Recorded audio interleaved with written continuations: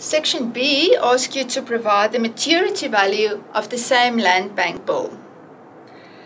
Now, when the investor buys a discount instrument, as we've said, you pay less than the maturity value. You take the nominal value minus the discount. However, the maturity value is going to be equal to the nominal value. So you don't have to do any calculation to determine the maturity value.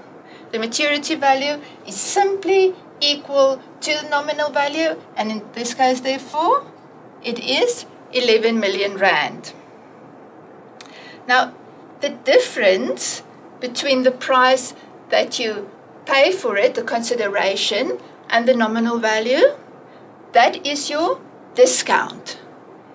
If the investor keeps this instrument until the maturity date, that will also be the income, the total income of this for this instrument.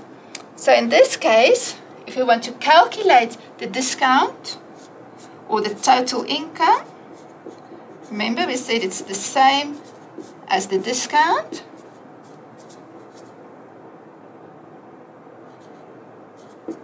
It is going to be the maturity value or the nominal value minus the consideration that you pay for it on the 25th of February.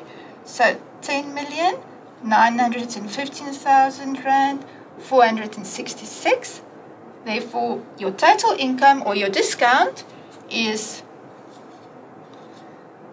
84,534 rand.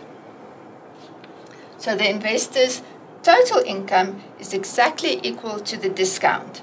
Now we're going to use this discount and the total income in the next question, section C, to calculate the annual yield.